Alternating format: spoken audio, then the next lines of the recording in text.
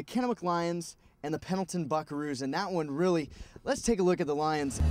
Kennewick Lions hosted the Pendleton Buckaroos last Friday, and the Lions absolutely feasted on Kangaroo all night under the lights at Lamson. Devin Double V Ramos got things started with a tremendous defensive play, causing the fumble and scooping up the ball to rumble 50 yards for the score. Grant Woods also had a great night. The Scooter scored 3 times of runs of 13, 3 and 5 yards. He would finish with 104 yards on 9 carries. First-year quarterback Bryce Levitt managed the game well, going 4 for 4 with a touchdown pass to Reggie Clinton. The Lions would score all 53 points in the first half on their way to the 53-6 victory.